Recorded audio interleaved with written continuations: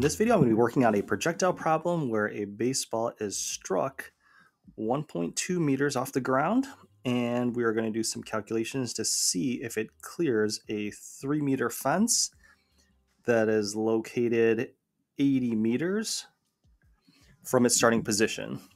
So our ball is struck initially with a speed of 40 meters per second, and it is angled 30 degrees above the horizontal. So there are a lot of different components to this problem in order to make sure everything is organized and correct. You have to take a look at all these components and make sure you have your ideas organized before executing this calculation.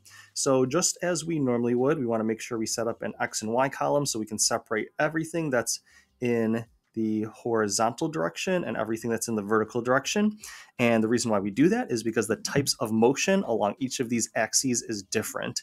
This is all constant velocity because there are no forces going to the left or right as the object is in the air.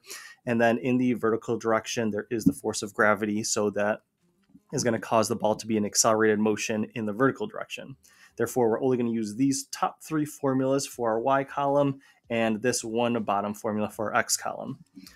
Okay, so with that being said, we're going to go ahead and pull our 40 meter per second velocity and break it up into its X component and its Y component. So the way that we're going to do that is we're going to use our 30-degree angle and two different trig functions for the X component. Because we want the adjacent side along with the hypotenuse, we are going to do 40 times the cosine of 30 degrees, and then that's going to give us 34.64 meters per second.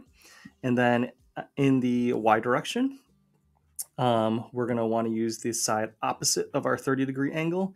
So we're going to take 40 times the sine of 30 degrees, and then our Y component of that 40 meters per second is going to be 20 meters per second.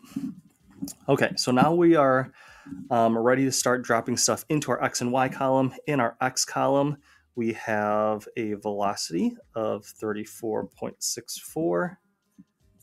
And then in the Y column, we have an initial velocity of 20 meters per second. This one we don't have to notate if it's initial or final because it's moving at a constant velocity. This side, it is just the initial velocity that is experiencing the acceleration due to gravity, which is negative 9.8 meters per second squared. So the object is struck 1.2 meters off the ground. Actually, I made a mistake. It is 0.2 meters off the ground. If it's struck 0.2 meters off the ground and has to clear a 3-meter fence, that its delta Y has to be 2.8. So from 0.2 to 3, if you subtract those two, it has a delta Y of 2.8. So I'm going to put delta Y equals 2.8 meters. Now something is going to happen to where it's going to reach 2.8 meters above that point over here and over here. So when I'm solving for time, I'm going to get a smaller time, which is when it reaches that 2.8 delta Y on the rise. And then the second time, the longer one, is going to be when it reaches 2.8 meters as it is falling down. So let's go ahead and plug that into a formula. So if we take a look at this one, we don't have a VF, and then this one we don't have a VF as well. So we can solve for the time a few different ways.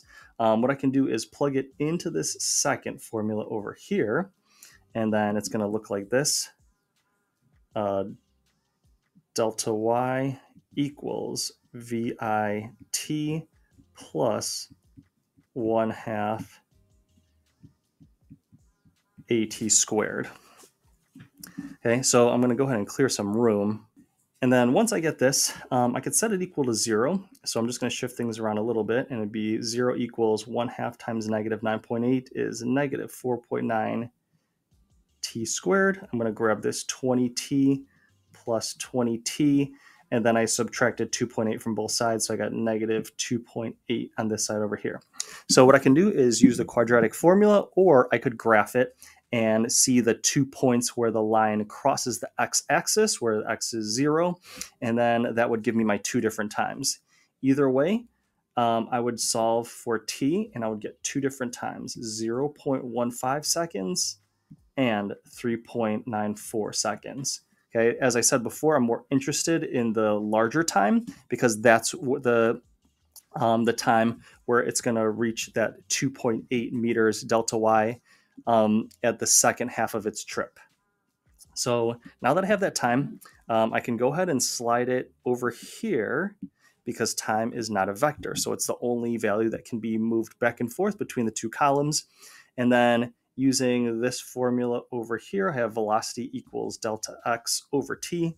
So velocity times time would equal my delta x. So if I take my horizontal velocity of 34.64, multiply that by the time, that's going to give me 78.8 meters.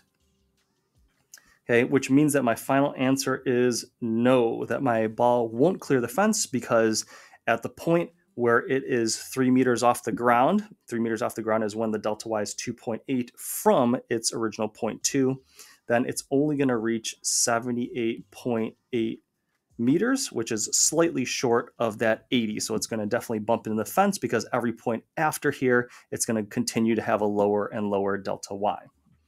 So to sum things up, you want to make sure you take your 40 meter per second initial velocity and break it up into its two components. And then from there, place everything into an X and Y column to make sure everything is organized. From there, you will typically solve for your T. And then your time is a thing you can slide from your X to Y column or your Y to your X. So we decided to solve for T using this method over here. And then I grabbed my second time where it had the delta Y on its second half of its trip, so that I could use that time to plug in for my final formula to find my delta x, to compare that to the original 80 meters that was given to me in the question. So I hope that was helpful to you. Thank you for watching and listening.